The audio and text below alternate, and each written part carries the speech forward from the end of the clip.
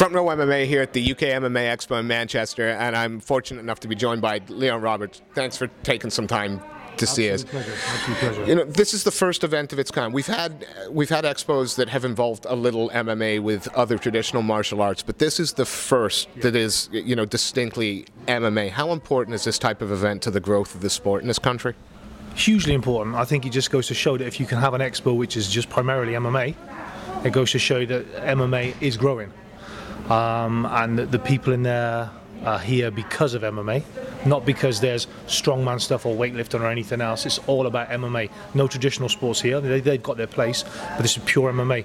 So for me, it's really great to see the growth of the sport, to see the vendors in there, the people that want to get involved, you know, the fighters, the competitors that are in there, you know, the cage fighting yesterday, actually the no-gi competition today, all different facets of MMA in there, which, you know, is great. And how important is it for sort of the fans, the guys that are watching this on the telly and go into the events? How important is developing that personal relationship with them when you get to meet them face to face in terms of helping the sport grow? You know, that's huge as well. I mean, you've got fighters in there that are walking around, and the general public can go and have a chat with fighters. So they're not just seeing them as a fighter; they're seeing them as a person. You know, they're chatting about their lifestyle, their kids, their families, their training methods, everything else, and that's what creates a good fan base. I mean, you've got Colin Fletcher in there who stands out because of his weird and wacky persona, which is fantastic, and people want to know, is he really that crazy? And then you got people like Shay Mills, who's by nature very quiet and very humble, but he's out there, you know, meeting people, talking to people. And I think a lot of people have got a lot of questions to ask fighters, which you can sometimes do on forums or see other interviews, but to actually have that face-to-face dialogue with people that you've been watching is hugely important, and it builds a fan base up, and it actually lets people know that fighters are human beings, you know. They're not just people that go in a pair of shorts and 4-ounce gloves and beat each other up. There's something to them, and that's what people warm to, and people, you know, that's what creates that fan base, which is fantastic. Well, you say the fighters, but, you know, you've been around for 2 days, and I've seen you stopped plenty of time to have a picture taken. You know, how does that make you feel? Because of course it's right that we celebrate the fighters, and I don't think we do it enough. But I think it's also right that we celebrate those people that allow the fighters to do what they do, the judges and the referees. And does that kind of fan interaction, is that important to you? I don't know whether it's important. It's interesting. I find it very interesting that somebody would want me to sign a T-shirt or a picture or have a picture taken. I mean, that, you know, that's kind of bizarre for me. I know a lot of referees who are very sort of more in the limelight enjoy that type of interaction. And I find it very humbling that somebody would want to come and spend a few minutes and ask me some questions and etc. I like it when fans come and ask me about certain decisions, certain fights, because it's feeding them knowledge, which is really good. But yeah, I don't think anybody should do this in an official capacity for fame or fortune or wealth or notoriety. It's about doing something you love doing. And if people want to come and ask me a few questions, have a picture taken because I'm doing something I love doing, you know, that's fantastic, although very weird. I do find it strange, but, you know, it's great. Have you ever had that fan that's come up and sort of, well, how could you have stopped it there? What were you thinking? Have you ever been berated because, you know, you lost them a bet or something? I've had interesting conversations with family members and corner staff and coaches after, but fans not so much. They're just kind of like, why did you do that?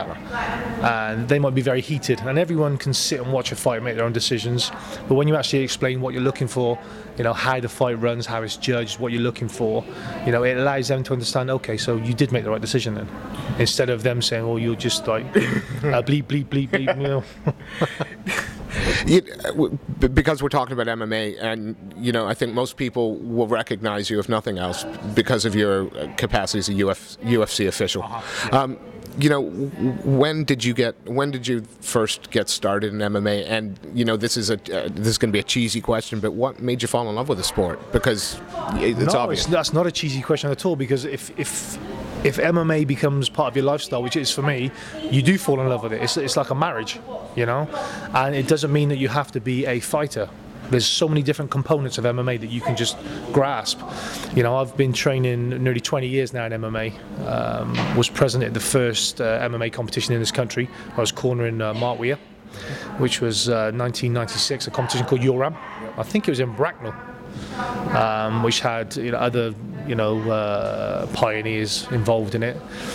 And for me, I used to play rugby when I was younger. Had a back injury, and I was told I couldn't do contact sports. So I gave up everything. I thought, you know what, I've got to do something. I found MMA, and to be quite honest, the realism of it was, it started off with me and sort of 10 other doormen training in a little shed, beating the bejesus out of each other. And then you realise there's more technical side to it.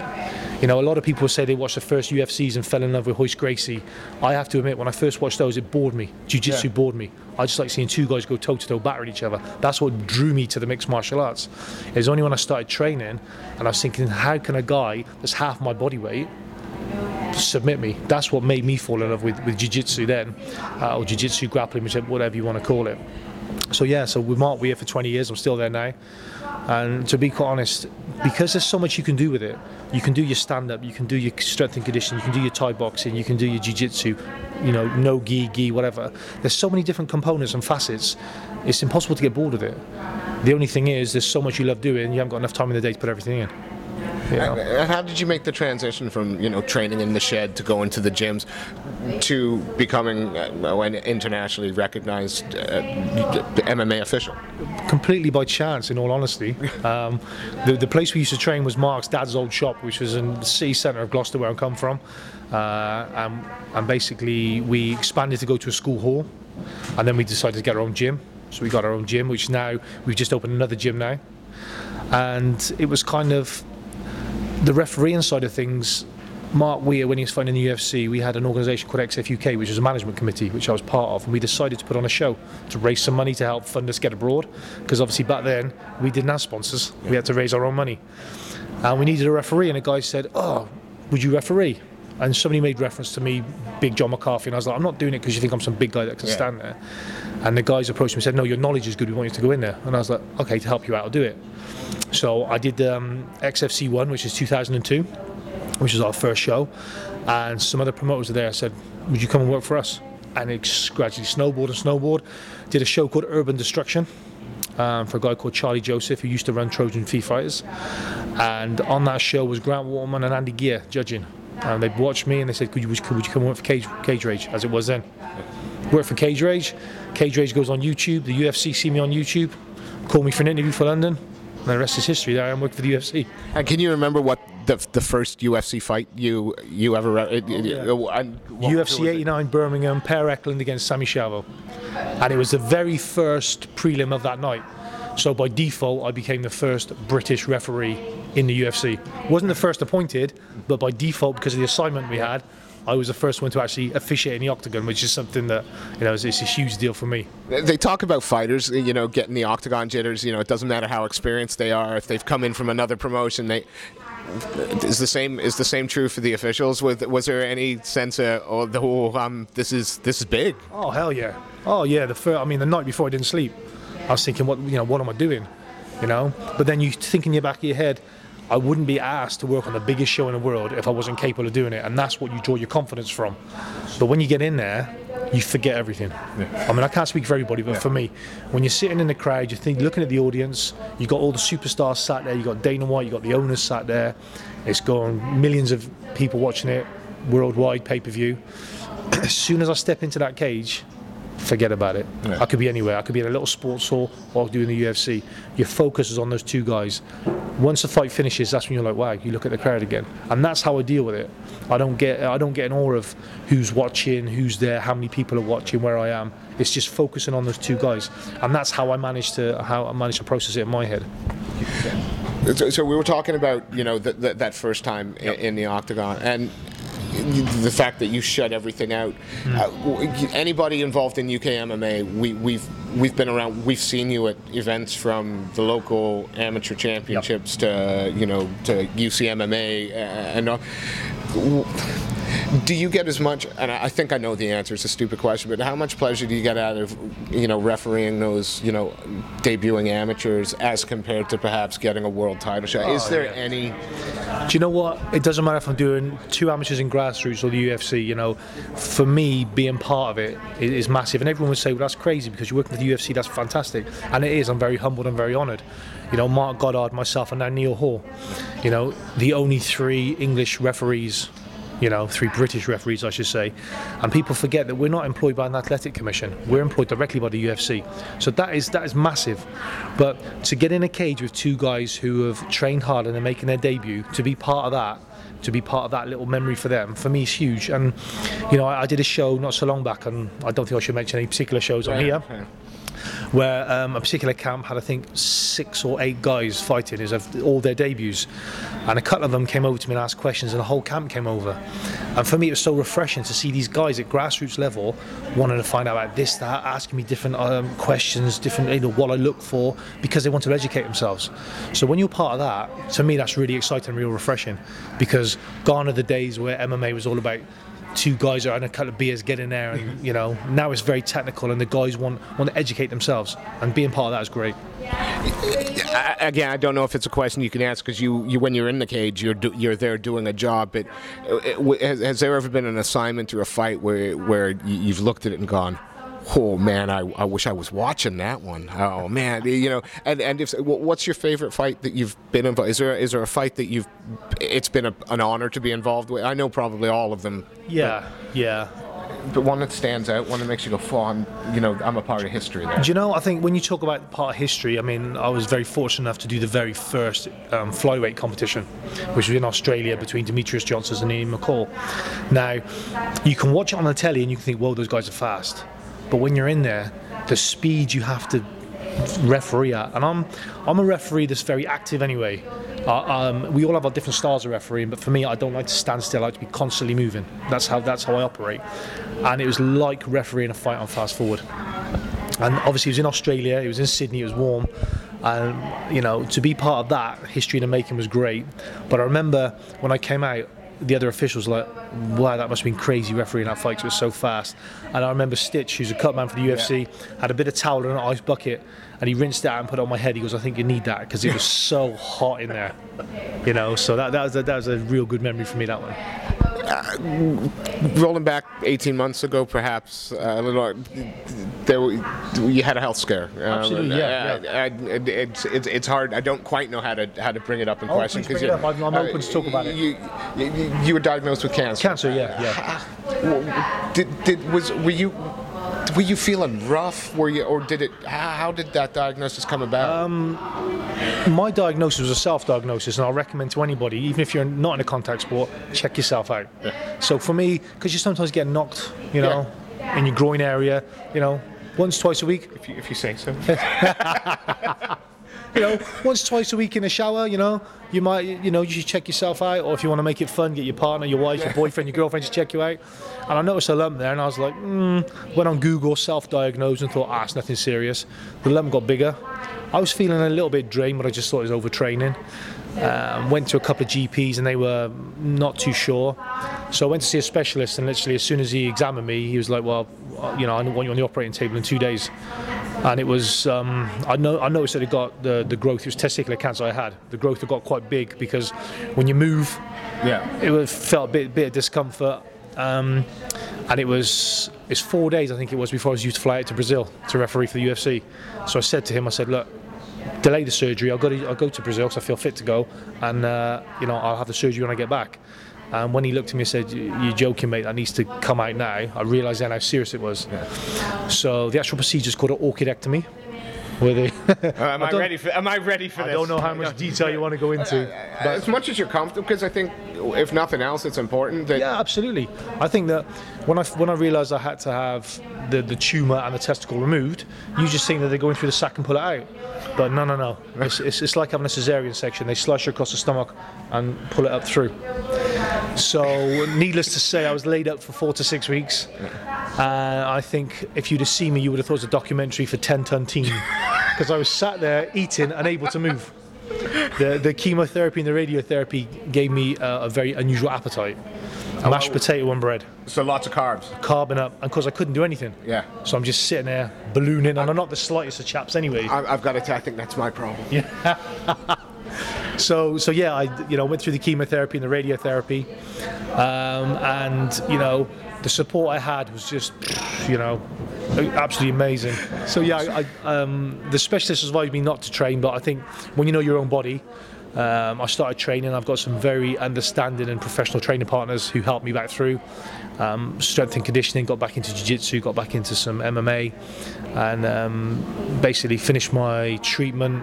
Where are we now? Finished my treatment end of February. Had to wait a certain amount of time because when you have radiotherapy every day, it aggravates everything. So they can't check if it's cleared because it looks so bad. So I went back for my CT scans and I got the all clear 2 weeks ago, which now means 3 monthly checkups for the first year, and 6 monthly checkups and annual checkups for 7 years, which is a standard thing they do for cancer. So yeah.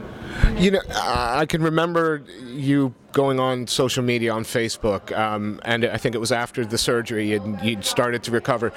Your friends and family were supportive, but you expressed almost shock at the amount of, how humbling an experience was that, and what did you take from it?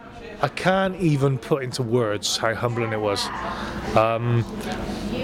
Because people have asked me why I wasn't doing the UFCs, I've heard about your health. I thought, I don't usually go on Facebook for personal things, but I felt I needed to let people know from the horse's mouth. No Chinese whispers, this is how it is. And literally the whole day, the Facebook was just pinging. Hundreds and hundreds of messages were coming through, which for my wife and my mother was massive because they got, a lot of strength from it. And it got to the point where it was almost too emotional to read. I was like, these people from all over the world who I knew, but also people were friend requesting me just to send me get well soon messages. I mean, to me that's crazy, and I don't think it's got anything to do with me being involved in MMA. A lot of the responses I got, it was because cancer affects so many people, and it was like, wow, here's a guy that's having a battle, let's give him some support. But the MMA community itself, massive. Colleagues of mine from America, referee Dan Mergliata, who people know from the UFC, I told him, he went straight to the travel agents to book a flight to come over to see me. And I rang him up and said, please don't waste your money, I'm not that ill, I wanted to be little, but the UFC, I had the UFC top brass sending me emails to find out my health and everything, so from people I'd never met before right up to people who have been involved in the sport for years, giving me that support was humbling, overwhelming, and I could think of a load of other words to say which don't spring to mind, but yeah, it's crazy. Was the prospect of being able to get back in the cage, and I'll use the UFC again because it's the biggest show on earth. It's what everybody aspires to, whether it doesn't matter who you are in the sport. Yeah. How much motivation did that provide to you wanting to recover quickly but well? It was my secondary motivation after my family. My wife and my kids obviously was my motivation. But for me, sitting on the sidelines, being out of MMA, it's when you're forced out of something, you realise how much actually you love it. Now, as a referee, we get lots of stick. We're putting ourselves in a situation where at any given moment we can have 100 people on our backs, this, that, and the other. But for me, not being able to do it, I realised how much I did love it because I missed it terribly. And when you went back, because was it Wembley? I think the return, as it were, the return. Was that an emotional day, or was it? Were you not able to sort of think of it in that way because I'm at work? I had to put it out of my mind, but I think it was probably November, December time. Mark Goddard actually contacted me and he said, look, I've got win the UFCs in February, and he said to me, get yourself well for it. He said, come on, let's get focused on it, because he knew that I was missing things. So as soon as he gave me that phone call, my mental state then was, I am going to be in that cage and I'm going to be reffing. So when it actually came round to it, I remember driving down to the arena, parked my car up, got out of the car. It was quite interesting because I had all these emotions, but as I parked up the car, Mark Goddard was there, and he'd had an issue with a certain fighter in a press conference. So that was kind of consumed. The conversation was consumed with that. So for me, my head was taken away from my own sort of, and then me and Mark went out for a meal, and I had a chat. And then it was just like, okay, I'm going to get back into my zone. Everything I normally do when I prepare myself for a show, that's what I'm going to do. And I just got back into it normally.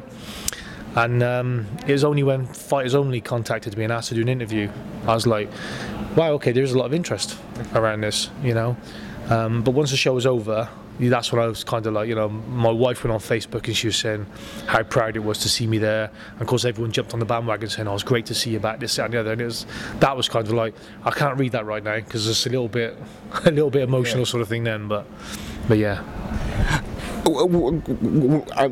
It's wonderful news that 2 weeks ago you've been given the all clear, and I know that everybody watching this is going to hope that that's it now. You're getting forever. So let's look at the future of MMA, and not necessarily the UFC. Now we'll come back to the UK.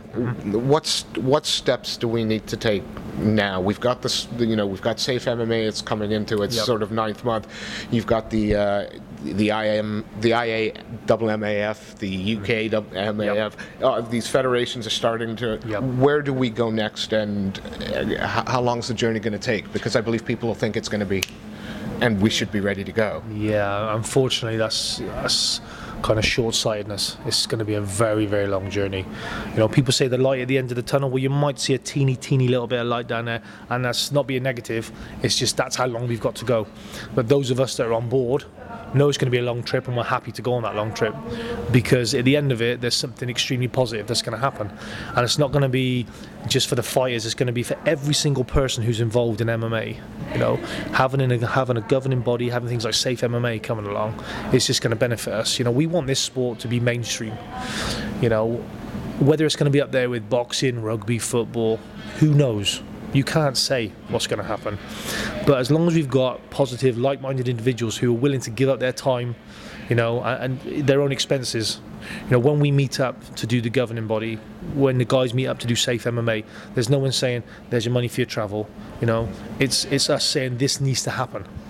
And I think as long as those positive people are there, and there's a lot of us out there, and there's more people that want to be involved, we can get a standardised rule set. We can get a governing body that will oversee everything to make sure everything's above board. And when that happens, that's when MMA in itself becomes more acceptable. It becomes safer, and people don't see it as cage fighting. It's MMA, it's mixed martial arts, it's a sport. It's not WWE entertainment, It's not two guys getting in there and fighting to the death with no rules, Vale Tudo. It's mixed martial arts. It's a mixture of, martial arts, and that's what people need to, take hold of. And, if I didn't think it was going to happen, I wouldn't be involved in it. And it might not happen while I'm still involved in MMA, but it will happen.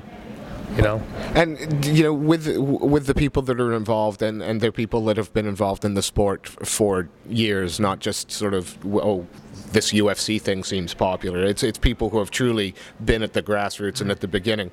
But with the connections and the people that you guys know, are you getting support too from perhaps the Las Vegas Medical, or New Jersey, or these commissions that obviously have been able to run these events? Do they give advice? Are you getting help from outside? Yeah, I don't think it's appropriate for me to say who and where, but there's a lot of people in a lot of high places that are like, you guys are onto a winning formula here. If we can help you out, let us help you out. Ask us questions, ask us advice. We've got medical professionals that are involved in the Olympics. Yeah. It doesn't really come higher than that. We've got people from overseas that are doing a similar thing that we're doing. So it's kind of like, well, actually, we're all singing off the same hymn sheet. Let's meet up, let's talk, let's have dialogue. So we're not an island unto ourselves in this. Exactly. And how important is the wider MMA community going to be to helping UK MMA branch out? Huge, because it needs acceptance. It's no good just saying this is what we're going to do, because there's nothing that's going to force people into it, because if you force people into it, that's when people rebel against things. It's actually saying this is what needs to happen, this is why it needs to happen. Let people see your documentation. This is why we're going to do these things, so then people in the wider community can say, actually, this makes sense, this is what needs to happen, so we want to jump on board, we want to help you. And that's when your sort of MMA family gets bigger and bigger and bigger, and that's what needs to happen. I want to thank you for taking 30 minutes out of your day to come and chat with us, and I'm